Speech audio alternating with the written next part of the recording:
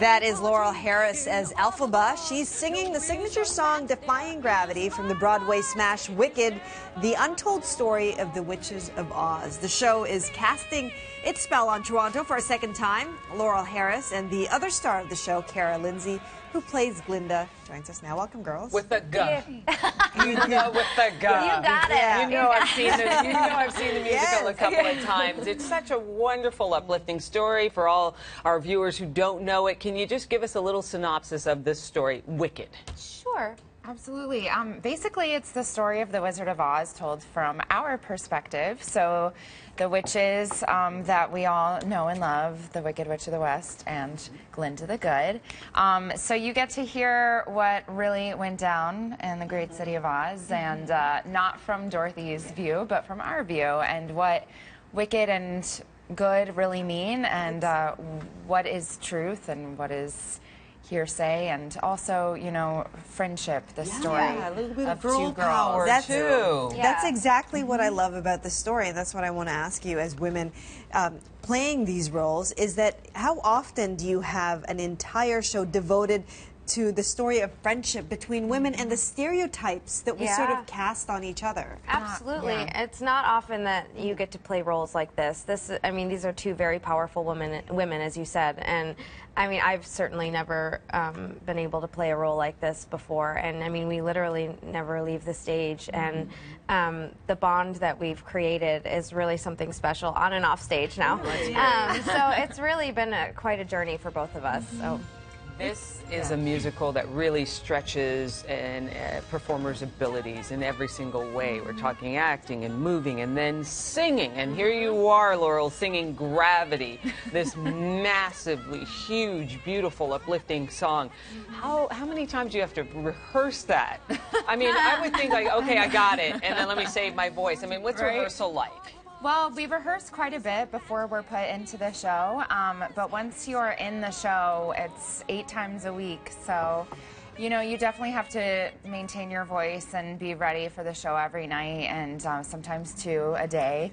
And so I mean, our whole lives are lived to play these roles. I mean, we live very, very quietly. We're just like, don't go out. We don't talk much. Well, you're doing 8 shows a week. That's something else. We try to be there. So So everything you do, eat, exercise, sleep, and we try to exercise. We try to, you know, eat healthy. All the things that, you know, keep us going and strong. Your body is your instrument, so we have to take care of our bodies. I mean, and also, it's especially, I mean, in every musical, the song is really central to the story, but I find that especially in this show, when you have so many new songs that have become classics over the years. Is there a favorite? Is there a favorite that you especially can relate to? I always love For Good, and it's at the end of the show. And I mean, you've just seen these two girls turn into women, share this journey together, and then having that song at the end, it always touches my heart. And you know, you can just feel the audience with you because you've seen their growth and their challenges and everything that they've been through, and then you're at the end of the show with them, and you're singing this very simple song, and you can feel that it touches people's hearts. So that's my favorite, and I get to do it with her. It's so special. No, but I was going to say the same thing. I mean, it is the wrap up of the entire show, and once again, these two empowering women can come together and, you know, accept their differences and ultimately have this huge bond that carries them through. So, Laurel, you play Elphaba, the Wicked Witch of the West, who's green. Green all the way. I could see just a little hue of green right there. Tell us about the greening process.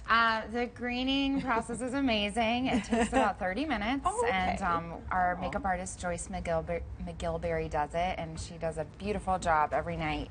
But it's a MAC makeup foundation, and then lots of contouring on top of that, and then tons of powder to set the makeup so that it doesn't come off on other actors and props. Oh, that's right, of course. So, and we have touch-ups backstage. Every time I run off stage, we're redoing the hands or the, you know. And it's such a great element in the story, too, the fact that you know, she was misunderstood because she was born with green skin. It wasn't as though she was evil to begin with, right? Exactly. She was just different. Yeah. She was pegged from childhood, so it's very unfortunate. But then it becomes so triumphant, though. I mean, it's just such a Yeah. great story. And so now, how have you related to the characters after playing them for a little while now? Well, we were just talking about this, that, you know, you have to bring parts of yourself to these roles. I mean, in anything, in any role that you play, it's essentially you.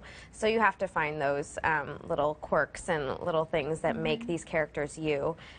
So, I mean, I think you always find stuff that I never thought that I would be that bubbly, pink, Popular. girl, but I mean, but that's always what I wanted to be. So you know, you just find those little things that you know, you have deep inside of you, and you bring them out. So We just have to go back to our high school experiences, Oh, I for think, sure. right? I You mean, know, when you're everyone. categorizing. Absolutely. Oh, yeah. Even relating to Kara's character, and then also to Elphaba, you know, we can all remember a story where we felt ostracized or felt different, and even today, you know, I mean, as adults, it definitely it happens all the time in our world and in every culture. So it's just about embracing what makes you different and unique. And I've learned so much about myself doing this character, and I know that, you know, Kara and I, we feel the same way when it's just, we feel so lucky to have been paired together, because so much of this show is the two of us, and to have the chemistry that we've created off stage informs our characters on stage, and it's so easy. Okay, now we have to go. Yeah. But Okay. just say popular one more time. Can you just... Popular. Wait, what do you want to say? I just love it. Popular. Such a great song, such a great musical. Once again, Wicked is playing. Can you give us where is it playing? Ed Mirvish, and At it's the Ed Mirvish Theater. until November 2nd. Until November 2nd. Laurel Harris and Kara Lindsay, thank you so much for dropping by. Thank you. The musical's called Wicked. It's 8